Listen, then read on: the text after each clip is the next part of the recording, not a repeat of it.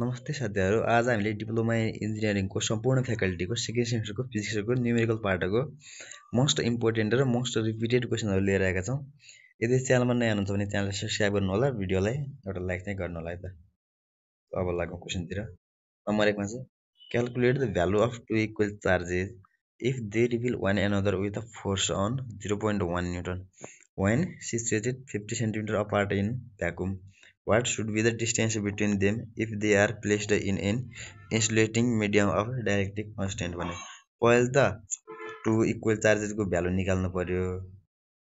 अनि त्यसपछि अर्को भनेको छ यदि तिनीहरुको डिस्टेन्स निकाल्नु पर्यो यदि तिनीहरुलाई इन्सुलेटिङ मिडियममा डाइरेक्टली कन्स्टेन्ट 10 भएको इन्सुलेटिङ मिडियममा राख्यो भने तिनीहरुको डिस्टेन्स कति हुन्छ त्यो निकाल्नु पर्यो। 2 नम्बरमा छ a 10 mA of capacitor is in series with a 50 ohm resistance and the combination is connected to 220 volt 50 Hz line. Calculation निकाल्नु पर्ने छ the impedance of circuit अनि current in the circuit. 3 नम्बरमा छ resistor of 4 ohm and 12 ohm are connected in parallel across 6 volt battery with the internal resistance of 1 ohm. यसमा निकाल्नु पर्ने के छ भनेपछि total resistance of circuit अनि current in each resistor. 4 number छ a moving colmeter has a resistance of 25 ohm and indicates a full scale deflection when current of 4 mA flow through it. How could this meter be converted भनेको यसमा चाहिँ ग्याल्भेनोमीटरबाट भोल्टमिटरमा एमिटरमा change गर्नु छ। 1 number छ to भोल्टमिटर with 0.3 V range अनि अर्को छ to a emitter with 0.1 range. 5 number छ a battery of electromotive force 4 volt and the internal resistance 2 ohm is joined to a resistor of 8 ohm. Calculate current and terminal potential difference across resistor भनेको यसमा current र potential difference निकाल्न छ। 6 नम्बरमा छ a electron beam moving with velocity of 10⁴ meter per second moves through a uniform magnetic field of 0.1 Tesla which is perpendicular to the direction of beam. यसमा निकाल्नु पर्ने छ calculate the force of an on an electron if electron charges यति भनेको इलेक्ट्रोनको force निकाल्नु पर्ने छ इलेक्ट्रोनमा। 7 number छ an electron revolving in a uniform magnetic field of strength 1.5 into 10⁻³ Tesla. The radius of circular path is 1.2 into 10⁻² meter. अनि through what potential difference was the electron initially accelerated from rest. यसमा पनि potential difference निकाल्नु पर्छ जहाँ इलेक्ट्रोनको मास कति दिएको छ 1.2 into em कति दिएको छ त 1.2 into 10⁻11 C per kg. अनि 8 नम्बर छ an electron moving with energy 20 volt enters inside the magnetic field of 0.2 Tesla. Find the radius of circular path made by electron भनेको रेडियस निकाल्नु पर्यो इलेक्ट्रोनको सर्कुलर पाथको जहाँ इलेक्ट्रोनको मास कति दिएको छ 9.1 into 10⁻31 kg र इलेक्ट्रोन बराबर कति दिएको छ e बराबर 1.6 into 10⁻90 C. 9 नम्बरमा छ a long horizontal rod having length of 50 cm and mass 40 gram is placed in a uniform magnetic field of strength 0.2 Tesla perpendicularly. Calculate the current in the rod if force acting on it just balance its weight. जहाँ भनेको g बराबर 9.8 meter per second square राख्नु पर्ने छ। 10 number छ what is magnetic field intensity at center of a circular coil of 100 ton and the radius 2.5 cm carrying a current of 10 ampere. Magnetic field intensity निकाल्नु पर्यो। 11 number छ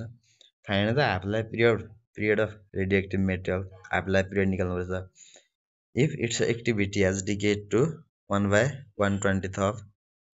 its initial activity after 50 days. 12 छ the half life period of radioactive substance is 2 days. After how many days will 1/64th part of substance be the left behind. 13 number छ a radioactive source decayed to 1/120th of its initial activity after 50 days. What is its half-life? यहाँ भनेको 11 र 13 number question एउटा है त same हो त्यही उल्टो गरेर सोधे मात्र हो। 14 मा छ light of wavelength 4 into 10 power minus 7 meter falls on sodium surface. What is the maximum energy of emitted electron in electric volt? जहाँ दिएको छ ओर्को function of sodium 2.3 electron volt दिएको छ प्ल्याङ्क्स कन्स्टेन्ट यसको value 6.5 into 10 power minus 34 joule second अनि speed of light in vacuum c बराबर 3 into 10 power 8 दिएको छ र e भनेको 1.6 into 10 power minus 9 दिएको छ 15 नम्बर छ अब यसमा बाइन्डिङ एनर्जी पर न्यूक्लियर निकाल्नु पर्छ binding energy per nuclear for helium nucleus given that mass of helium कति दिएको छ 4.001059 AMU अनि मास अफ प्रोटोन 1.007277 AMU दिएको छ र मास अफ न्यूट्रोन 0.998032 AMU दिएको छ 16 मा छ at what temperature the velocity of sound is double the velocity of sound at 27 degree यहाँ 27 डिग्री को ठाउँमा कहिले त्यो डिग्री सेल्सियस को ठाउँमा कहिले फारेनहाइट कहिले केल्भिन पनि दिन सक्छ है त 17 नम्बर छ find the temperature at with velocity of sound is double to the velocity of sound at ST त्यो पनि मल्ल जस्तै क्वेशन हो तर यसमा भनेको टेम्परेचर प्रेसर चाहिँ स्ट्यान्डर्ड राख्नु पर्यो 18 मा छ the critical angle of light in a certain substance 45 critical angle 45 degree छ भन्यो व्हाट इज पोलराइजिङ एंगल चाहिँ निकाल्नु छ यसमा p निकाल्नु छ 19 मा छ in Young's double slit experiment light has frequency 6 into 10 power 14 hours. The distance between the center of adjustment fringes is 0.75 meter. If the screen is 1.5 meter away, यसमा चाहिँ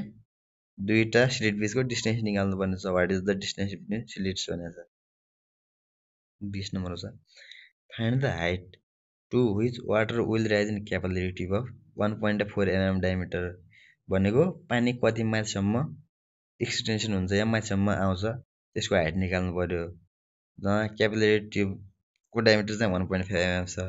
सर्फेस टेन्सन अफ वाटर भनेको 7.2 into 10 power minus 2 Newton पर metre छ and the angle of contact is 10 degree छ 21 छ a capillary tube of inner radius is 0.25 metre is dipped in a liquid density भनेको लिक्विडको density कति छ 13.6 into 10 power 3 kg per meter cube छ अनि surface tension कति छ त 645 डाइन पर सेम छ and angle of contact is 120 degree यसमा पनि फाइन्ड द डिप्रेसन और इलिभेसन इन द ट्युब निकाल्न छ है त अनि 22 मा छ a wire of length 150 cm and area of cross section is यति वायरको लेन्थ र क्रस सेक्सन एरिया दिएको छ stretch by weight of 3 kg भनेको 3 kg त्यो स्ट्रेच गर्नेवाला पनि दिएको छ यसको weight determine the increase in length कति लेन्थ चाहिँ स्ट्रेच भयो या इन्क्रिज भयो त्यो डिस्टेन्स निकाल्नु छ जहाँ Young's modulus of material of wire दिएको छ 2 into 10 power 11 न्यूटन पर मिटर स्क्वायर या र g को भ्यालु चाहिँ 9.8 मिटर पर सेकेन्ड स्क्वायर 23 मा छ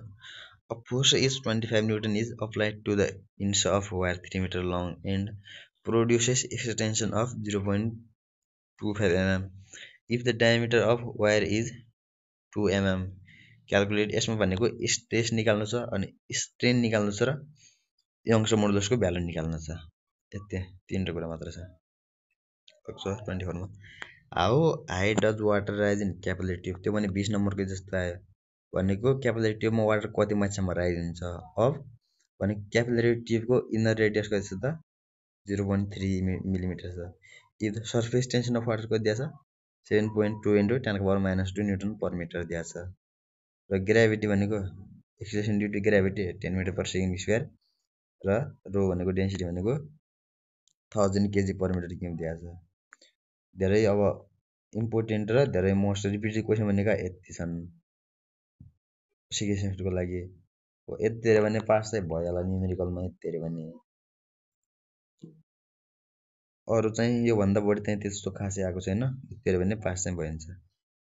ल च्यानललाई सब्स्क्राइब गर्नु भएको छैन भने सब्स्क्राइब गर्नु होला भिडियो राम्रो लाग्छ भने साथीहरुलाई पनि शेयर गर्नु होला है त थ्यांक यू